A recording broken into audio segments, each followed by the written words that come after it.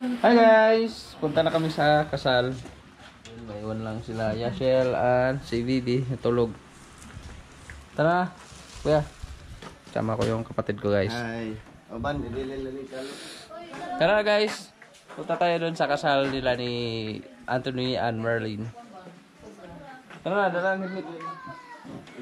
Dala to helmet ng usan eh. Mag-helmet ka? See you lang doon guys sa kasal nila ni Merlyn and Anthony. Bye guys. Hi guys, dito na kami sa ano tawag na? Reception Arvelia. Sa mismong pinag-anuhan nila. Ayun si Kurt. Luwag. Luwag yung sapatos mo, Kurt. Malaki mo din sa iyo, Kurt. Pero okay na. Okay na kaya itong suksukan. Suksukan lang na to.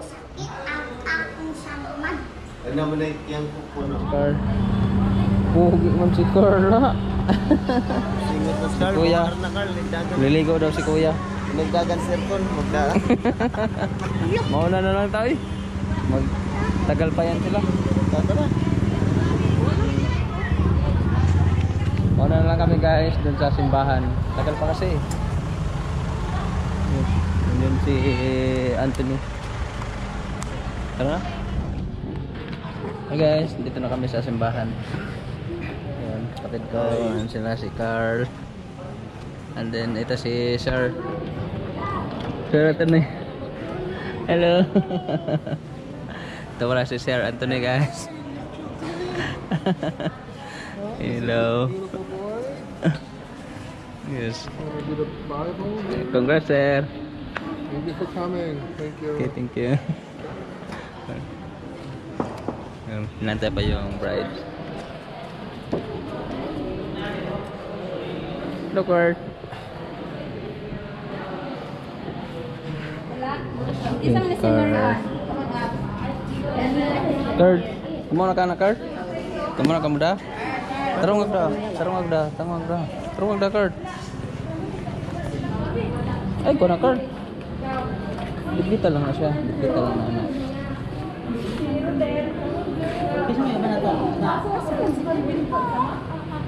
Kurt, tarong anak lang. Ha? Ito. Ayan na ito si Kurt, kita mo.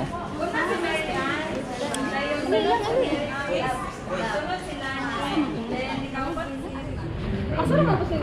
Ay na.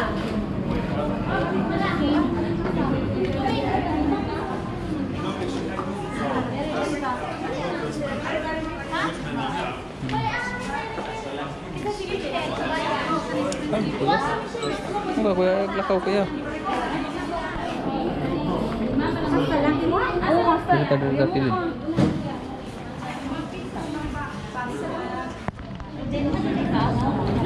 Yan car guys.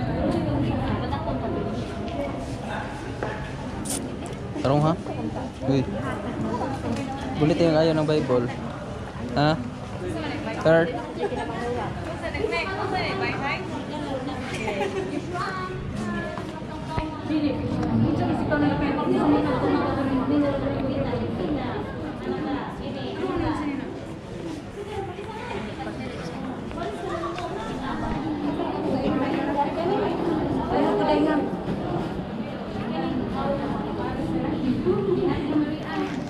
From this moment, I have been blessed. I live only for your happiness and for your love. I give my last breath. From this moment on, I give my hand to you with all my heart. I can't wait to live my life with you. I can't wait to start. You and I will never be apart.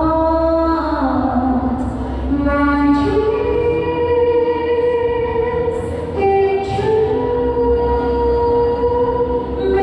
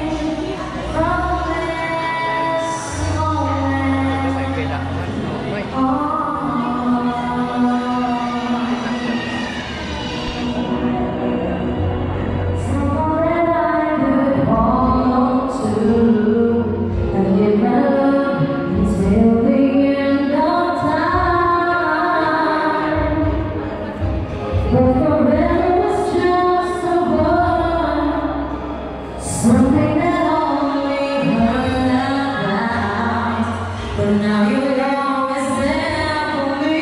When you say forever, I believe, baby, you're my destiny.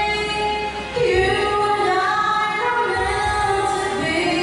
With all my heart and soul, I give my love to have and hold.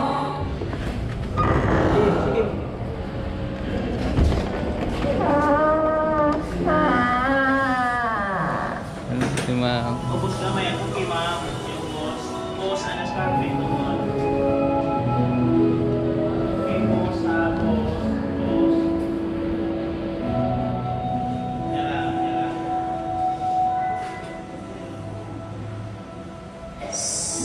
Bibigyan ng tao. At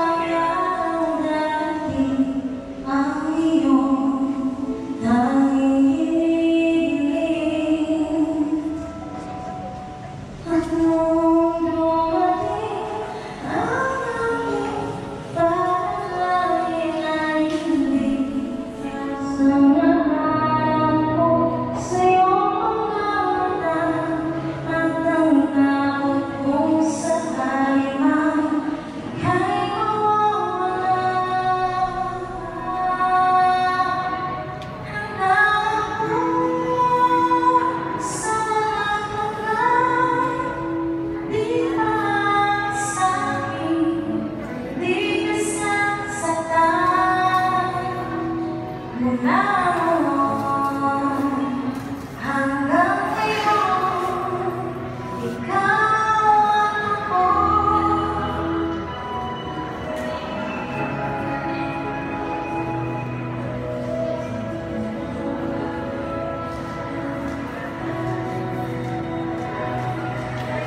Sa wakas ay nahanap ko na rin ang aking tanging hinihiling. Pangako sa'yo na ika'y unang hindi na itatanggi ang tadhanang nahanap ko sa'yo pagmamahal ang tutuloy ka na mag-isa sa hinawakan ibig kita mula noon hanggang ngayon. Mula ngayon hanggang dulo, ikaw ako.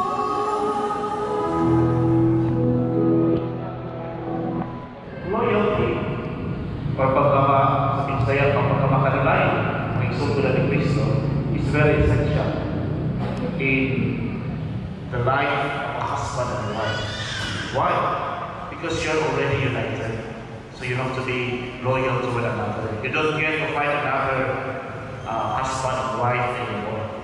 Because we know that in the Catholic Church, divorce is not allowed. So you have to be loyal to one another. And after all, that is what loving is all about. Being loyal. That means actually that when you look at Merlyn, she's the only beautiful girl or woman in the whole universe. You know, Catriona Gray cannot surpass her beauty. Although Catriona is Miss Universe. So because you are loyal to her, she is the only beautiful girl in your life. And you will only give your life and also yourself to her.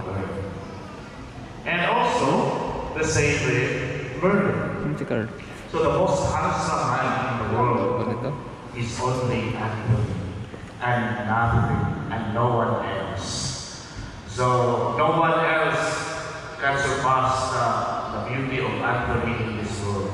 And you will only give your love and yourself to him. So that is loyalty.